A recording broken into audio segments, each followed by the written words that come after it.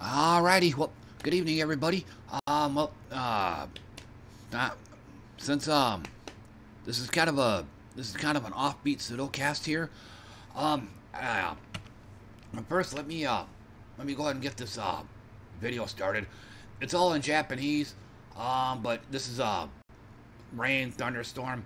I just picked the first thing that came up, so. But yeah, again, not a huge fan of this kind of stuff, but like I said, this is just the first thing that came up in YouTube. And I'm also drinking a V8 energy drink, peach mango flavored. But anyway, oh here, let me do a sound check. A sound check, excuse me. Yeah, it needs to be turned down a little bit. Okay.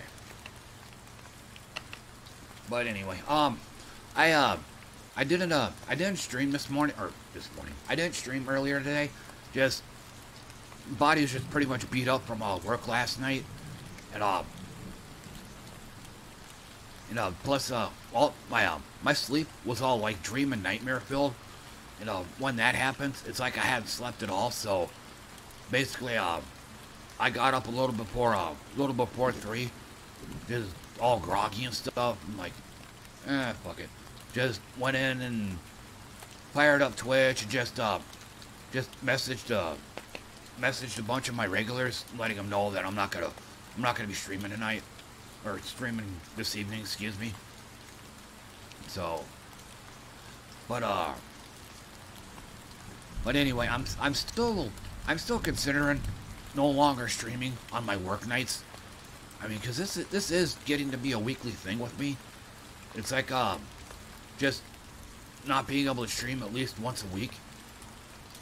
So, like I said, oh, and before I get too far ahead of myself, those that have seen my other casts, I'm probably gonna be repeating myself here, but I've been streaming for at least 4 years now.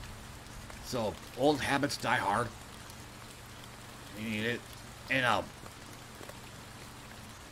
okay, I forgot what I was gonna say. But as of recently, I've knocked myself down to part-time. I'm only working 3 days a week. So yeah, so it's not to me, it wouldn't be a major deal if I just didn't stream at all during the work week. But like I said, it's really hard for me to not stream anymore. And plus, even then, it's also getting to where that I'm only streaming maybe like a couple hours at a time now. So considering the length that I've been streaming these days, it's just less and less worth my while to do so. And I think it's also to where the only reason why I stream now is just for my regulars. So I mean, I've never been a high caliber streamer. I mean, I very, very rarely have like huge amounts of people on or anything like that. But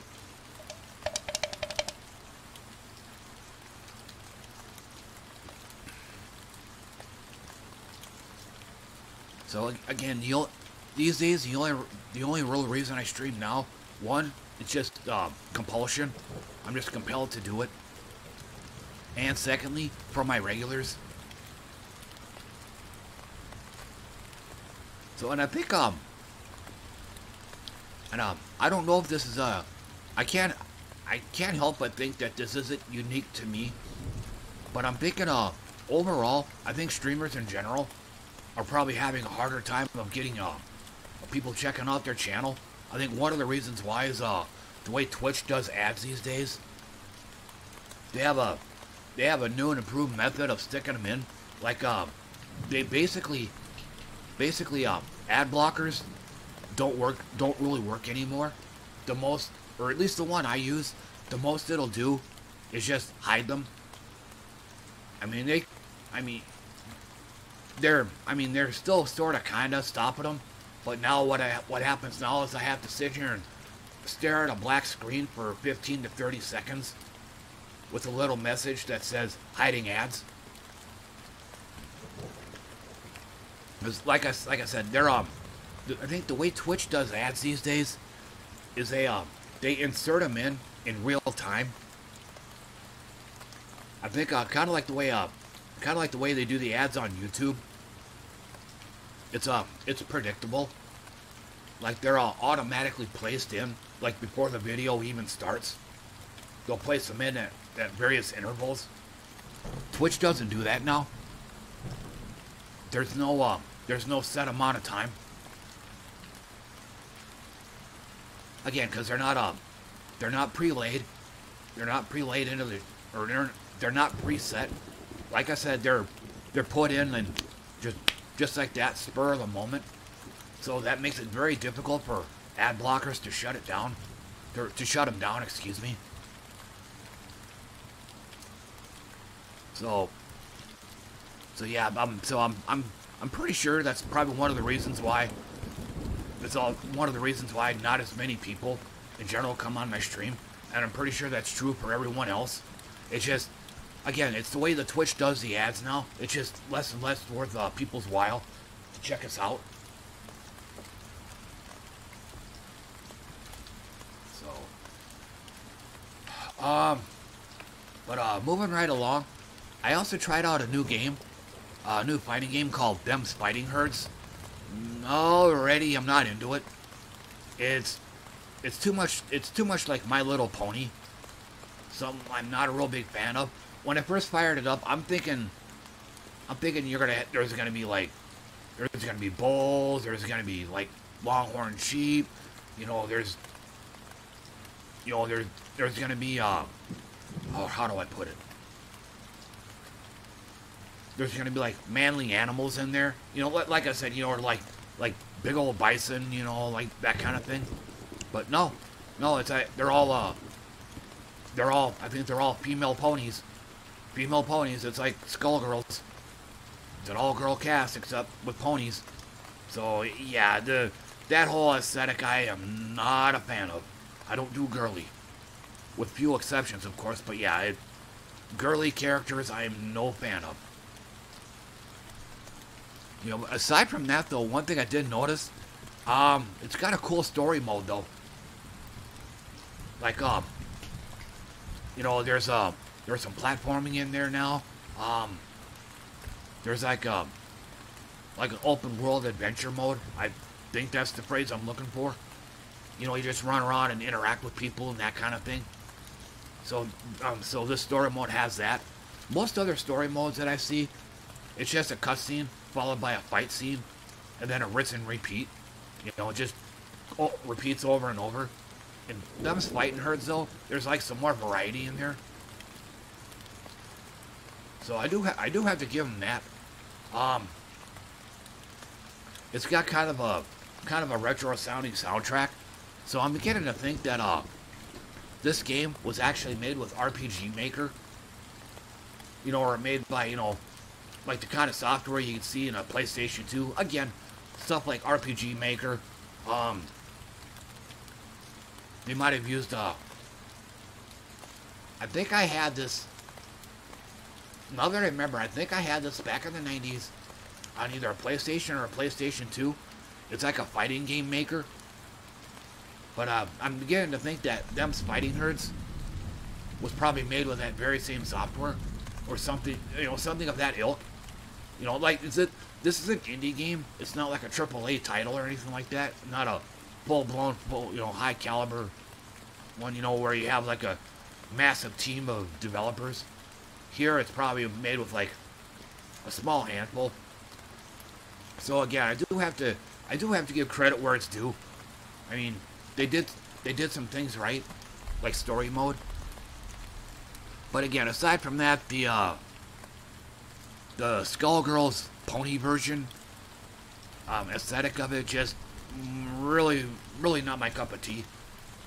So I'll probably I'm leaning towards uninstalling and getting a refund, but I think I only paid like, I'll have to look it up, but I think I only paid like $8 or $9 for the game. So chances are I might end up keeping it as well, so it can go either way. Now, back when I had Guilty Gear Strive and tried it for the first time, that game cost $60 and took up 10 gigabytes on my hard drive. And even then, the game came in kind of pixelated because my computer was having a hard time handling it. I mean, to be fair, Dragon Ball Fighter's my main fighting game at the moment. I mean, it comes in a little bit pixelated as well, but not as bad.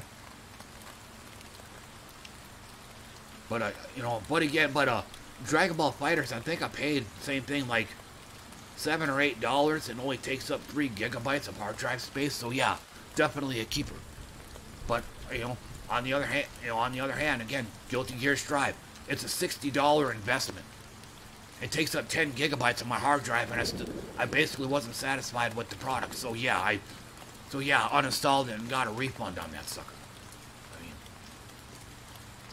that was a commitment I did not want to make. And even then, I just thought about this too. As much as I appreciate the fact that the soundtrack is rock and metal music being one of my favorite music genres, the metal they were playing though is very white bread, very bland. I mean, of the few tracks that I've heard, it's the kind of shit I hear at Walmart every night. It's basically new metal. It kind of resembles Limp Bizkit. So yeah, I just thought of that. It was another reason why I just went ahead and uninstalled the game and got a refund.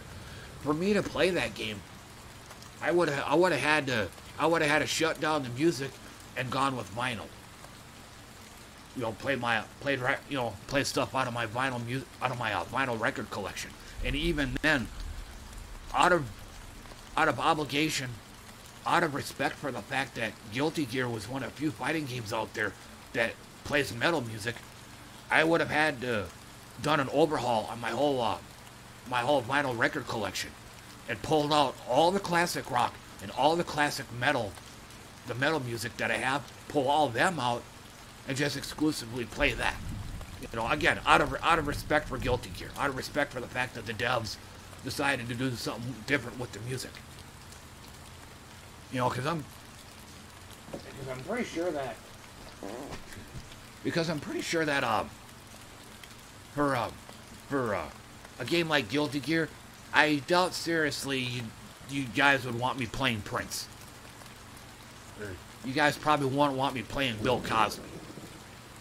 So, I mean, to me, that'd be kind of disrespectful to the game in general. If I just started playing like hippie music. So yeah, again, Guilty Gear Strive, this is another one of several reasons why I uninstalled and got a refund on the game, so.